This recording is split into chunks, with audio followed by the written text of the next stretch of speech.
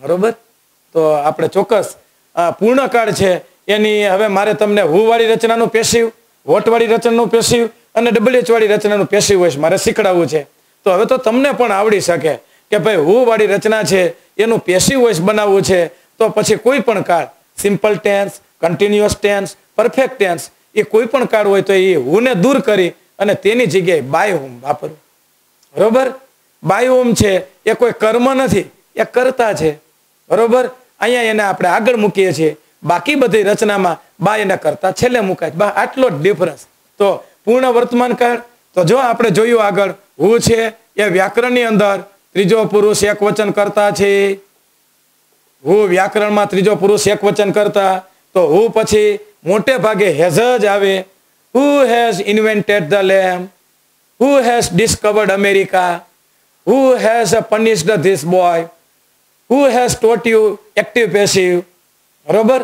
who has taken my lunch box. બરોબર. જો who had taught you this lesson. આ lesson તમને કોણે શીખડાવ્યો હતો? તો who છે એ વ્યાકરણમાં ત્રીજો પુરુષ એકવચન કરતા છે. તો પૂર્ણ વર્તમાન કાળમાં who પછી તમને મોટે ભાગે હેઝ જ જોવા મળશે અને પૂર્ણ ભૂતકાળમાં તો હેડ જ આવે છે, એટલે એમાં કોઈ કર્તાની અસર પણ નથી. ઓકે. તો હવે who વાળી રચના છે તેનું મારે પેસિવ વોઇસ બનાવવું હોય તો હુને દૂર કરી દઈશ, હુને દૂર કરી દઈશ. હુને જે દૂર કરી તેની જગ્યાએ પેસિવ વોઇસમાં બાય હુમ થી વાક્ય સ્ટાર્ટ કરશું. બાય હુમ પછી હેવ, હેઝ કે હેડ. પૂર્ણ વર્તમાન કાળ છે તો હેવ, હેઝ માંથી એક. પૂર્ણ ભૂતકાળ છે તો એમાં હેડ. એ કેના પ્રમાણે? બાય હુમ પ્રમાણે નહીં, કર્મ પ્રમાણે. કર્મ એક વચન તો પૂર્ણ વર્તમાન કાળમાં હેઝ, કર્મ બહુવચન પૂર્ણ વર્તમાન કાળમાં હેવ, અને પૂર્ણ ભૂતકાળ છે તેના ઉપર તો વચનની અસર જ નથી થતી, એમાં બધામાં હેડ જ આવે છે. પછી કર્મ મૂકો, પછી બીન, પછી V3 અને પછી અન્ય શબ્દ પ્રશ્નાર્થ ચિહ્ન. દાખલા તરીકે who has invented this the lamp. લેમ્પની શોધ કોણે કરી છે? ઓકે. આ હુને દૂર કરી અને હું વાક્યની શરૂઆત બાય હુમ થી કરું. બાય હુમ પછી પૂર્ણ વર્તમાન કાળ છે. ઓકે. તો મારે હેવ યસ માંથી મૂકવાનું છે કર્મ પ્રમાણે. તો કર્મ અહીંયા ધ લેમ્પ છે. By whom has the lamp.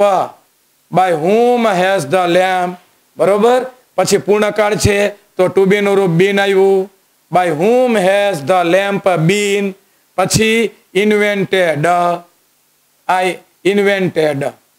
પછી અન્ય શબ્દ નથી, વાક્યને તે પ્રશ્નાર્થ ચિહ્ન. બસ સૂત્ર વાપરવાનું. by whom has the lamp been invented. લેમ્પની શોધ કોના દ્વારા કરવામાં આવી છે? બરોબર. Who has stolen my books. મારા પુસ્તકો કોણ ચોરી ગયું છે? બરોબર. તો તરત જ આપણે by whom. ચલો આ by whom. પછી હેઝ છે પૂર્ણ વર્તમાન કાળ છે. by whom. હવે કર્મ જોઈ લેવાનું, ઉતાવળ નહીં કરવાની. by whom my books બહુવચન છે. ઓકે. by whom પછી have વાપરવાનું. by whom have પછી my books કર્મ છે અને આગળ લઈ લેવાનું. by whom have my books પછી ટુ બી નું રૂપ બીન વાપરવાનું. બીન અને પછી સ્ટોલન. વાક્યને અંતે પ્રશ્નાર્થ ચિહ્ન. by whom have my books been stolen. મારા પુસ્તકો કોના દ્વારા ચોરવામાં આવ્યા છે? who had taught you this lesson. આ લેસન તમને કોણે શીખડાવ્યો હતો? તો અહીંયા બે કર્મ છે, સજીવ કર્મ, નિર્જીવ કર્મ. તો આપણે સૌથી પહેલા તો હુને દૂર કરી અને by whom વાપરશું. by whom પછી પૂર્ણ ભૂતકાળ છે એટલે હેડ જ આવશે. by whom had. પછી ધીસ લેસન, ધીસ લેસન. હાલો કર્મ. પછી આપણે ટુ બી નું રૂપ બીન વાપર્યું અને પછી ટોટ. હાલો આ ટોટ શબ્દ પછી ટુ યુ. લ્યો આ સજીવ કર્મની આગળ ટુ વાપર્યું. by whom had this lesson been taught to you. હવે મારે યુ થી એમ કે બનાવવું છે પેસિવ વોઇસ તો પણ હું બનાવી શકું. by whom had you been taught this lesson. Okay. તો હુ વાળી રચના પૂર્ણકાળમાં આપણે કેવી રીતે ફેરવવાની છે અને કયા પોઈન્ટ આપણે ધ્યાન રાખશું એ આ સૂત્ર યાદ રાખજો મિત્રો. હવે વોટ વાળી રચના જેમ હુ ત્રીજો પુરુષ એકવચન કરતા છે તેવી રીતે વોટ છે એ વ્યાકરણમાં ત્રીજો પુરુષ એકવચન કર્મ છે. આ તો તમે ભૂલતા જ નહીં, કોઈ બુકમાંથી માહિતી નહીં મળ્યા. આ આપણને ક્લાસમાં સાહેબ ભણાવતા હોય ને તો કેટલા બધા ઉપયોગી સહેલા અને રસપ્રદ પોઈન્ટ કહેતા હોય પોતાના વાંચન આધારિત, તો એ આપણે ક્લાસમાં જો કોન્સન્ટ્રેશનથી ભણતા હોય તો એવા પોઈન્ટ્સ આપણને શીખવા મળે. બરોબર કે ભાઈ હું છે ત્રીજો પુરુષ એકવચન કરતા, વોટ છે ત્રીજો પુરુષ એકવચન કર્મ છે. જ્યારે વોટથી વાક્ય શરૂ થાય ત્યારે એમાં બીજો કર્મ હશે જ નહીં. જો what have you given to your country up teal નાવ, આજ સુધી તમે તમારા દેશને શું આપ્યું છે? તો તમે જો યુ કરતા છે, ગિવન V3 છે, ટુ યોર કન્ટ્રી તો અન્ય શબ્દ છે, કોઈ કર્મ નથી. કર્મ વોટ છે. જો vote head you eaten yesterday, ગઈકાલે તમે શું જમ્યા હતા? તો યુ કરતા છે, ઇટન V3 છે, યસ્ટરડે અન્ય શબ્દ, કર્મ નથી, કર્મ વોટ જ છે. બરોબર, તો વોટ છે એ વ્યાકરણમાં ત્રીજો પુરુષ એકવચન કર્મ ગણાય છે. તો હવે મારે એનું પેસિવ બનાવવું છે તો વોટથી વાક્ય શરૂ કરશું. જો વોટ કર્મ છે એટલે એનેથી જ શરૂ કરવાનું વોટ. પછી આપણે તરત જ પૂર્ણ વર્તમાન કાળમાં હેઝ જ આવશે. વોટ હેઝ, જો મેં અહીંયા હેવ નથી વાપર્યું, વોટ હેઝ, પછી બીન, વોટ હેઝ બીન, પછી given, what has been given by you to your country. આજ સુધી તમારા દ્વારા તમારા દેશને તમે શું આપ્યું છે? તો what has been given by you to your country. અત્યાર સુધી આપણે જો આવી વોટ વાળી રચના હોય તો ટુ યોર કન્ટ્રી અન્ય શબ્દને આગળ લઈ લેતા, આપણને એક્ટિવમાંથી પેસિવમાં ફેરવતા આવડતું જ નહોતું. એનું કારણ કે આપણી પાસે આ સૂત્રની માહિતી નહોતી. બરોબર, vote head you eaten yesterday, તો તરત જ સીધું vote head bin, vote head bin eaten, vote head bin eaten by you yesterday. વાક્યને અંતે પ્રશ્નાર્થ ચિહ્ન. તો વોટ છે એ એકવચન કર્મ છે, તો એમાં બીજા કર્મ વચ્ચે મુકાતા નથી. જો વચ્ચે ક્યાંય બીજા કર્મ નહીં આવે. તો હવે આ સૂત્ર છે એ ભૂલશો નહીં મિત્રો. બરોબર, હવે WH વાળી રચના, વેર, વેન, વાય, હાવ. તો WH શબ્દ, પછી હેવ હેઝ, હેડ પૂર્ણ ભૂતકાળમાં, પછી કરતા, V3 અને કર્મ.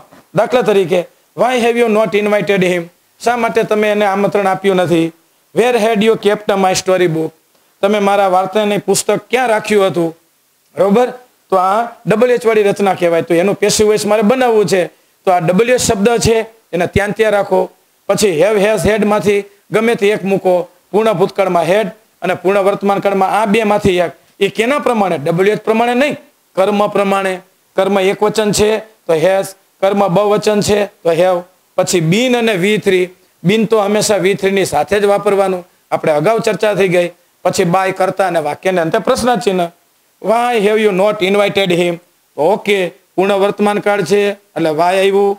હવે આપણે હિમ છે એ કર્મ છે, એ એક વચન છે, પૂર્ણ વર્તમાન કાળ, તો વાય હેઝ. બરોબર, why has he, hello, why has હી. પછી not, why has he not. પછી બીન, પછી invited, why has he not bin invited. પછી બાય, અને અહીંયા કર્તા તરીકે યુ છે તો અહીંયા યુ. જો તમે શાંતિથી વાક્ય સોલ્વ કરો તો તમને આવડી શકતું હતું. વાય, પછી હેઝ, પછી જે એમ કે કર્મ પાછળ હતું તો એને આગળ લઈ લીધું. અહીંયા હિમ છે તો એને આપણે કરતા બનાવી નાખ્યું એટલે વાય હેઝ હી. પછી નોટ હતું તો નોટ આપણે મૂક્યું. બીન છે એ ભૂતકૃદંતની સાથે. જો તમે નોટની આગળ બીન વાપર્યું તમારું આખું વાક્ય ખોટું પડે છે. એટલે નિયમથી આપણે વિરોધ જઈએ તો આપણું વાક્ય ખોટું જ પડે છે, એટલે ખાસ ધ્યાન રાખજો. Why has he not bin invited by you, વાક્યને અંતે પ્રશ્નાર્થ ચિહ્ન. વેર હેડ you kept my story book, પૂર્ણ ભૂતકાળ, તો વેર, પછી હેડ, પછી my story book, wear head my story book. પછી બીન, પછી કેપ્ટ, બીન કેપ્ટ. પછી બાય અને યુ. ઓકે, તો આ રીતે મેં તમને પૂર્ણકાળની પેસિવ રચના, હકારમાં, નકારમાં, પ્રશ્નાર્થમાં, હુવાળી રચનામાં, વોટવાળી રચનામાં અને WH પ્રશ્નાર્થની અંદર મેં તમને પૂર્ણકાળની માહિતી આપી. પૂર્ણ વર્તમાન કાળ અને પૂર્ણ ભૂતકાળ આપણને અલગ અલગ પ્રકારની કોમ્પિટિટિવ એક્ઝામમાં પણ પૂછવામાં આવે છે. તો હવે બાય હુમથી વાક્ય શરૂ થાય તો તમને તરત જ ખબર પડી જવી જોઈએ કે બાય હુમ પછી હેવ હેઝ હેડમાંથી એ કર્મ પ્રમાણે મુકાય છે. પછી પેશિવ રચનામાં પૂર્ણકાળમાં બિન આવે. તો શક્ય હોય એટલા વિડીયો મિત્રો છે એ અમારા વિડીયો આ એકથી વધારે વખત જુઓ. પ્રથમ વખત આપણે ગ્રામરના બધું ભણતા હોય તો આપણને થોડુંક અઘરું લાગશે, પણ તમે ઇન્ટરેસ્ટથી ભણશો, કામને ગમતું કરશો ને તો ગમે એવું અઘરું કામ હશે તો પણ તમને સરળ લાગશે. એટલે કામને હંમેશા ગમતું કરો તમે, બરોબર. અંધ લોકો છે એ અંધ લોકો પણ એમની પાસે ભલે દ્રષ્ટિ નથી છતાં પણ પોતાના ઉત્સાહને કારણે અને ગમતા કામને કારણે એ દેખતા માણસો કરતા પણ ઉત્તમ સ્થાને પહોંચે છે. આપણને જોવા મળતું હોય તો કોઈ પણ કામ છે એને હંમેશા તમે ગમતું કરો કે I like to study, I like to learn, મને ભણવું ગમે છે, બરોબર. તો એવા હેતુ સાથે જો ભણશો ને તો તમે ચોક્કસ તમારી કોમ્પિટિટિવ એક્ઝામમાં તમે સફળ થશો અને બધાથી સૌથી આગળ નીકળશો, બરોબર. તો મેં તમને અહીંયા પૂર્ણકાળને લગતી માહિતી છે એ 6 રચનામાં પૂરી કરી છે. એકથી વધારે વખત તમે અમારા વિડીયો નિહાળજો, છેક સુધી નિહાળજો, જેથી કરીને તમને તમામ સૂત્ર છે એ ખ્યાલ આવે. અને જે સૂત્ર છે એ સૂત્ર મેં જે વાક્યમાં વાપર્યા છે એ વાક્ય પણ તમારે સ્ટડી કરવા, જોવા કે ભાઈ સાહેબે આ સૂત્ર છે કઈ રીતે ક્યાં બિન મૂક્યું છે, કર્મ કોણ છે. વખણપટ્ટી નહીં કરવાની, વખણપટ્ટી કરવાથી આપણને કશું જ આવડતું નથી ગ્રામરમાં, બરોબર.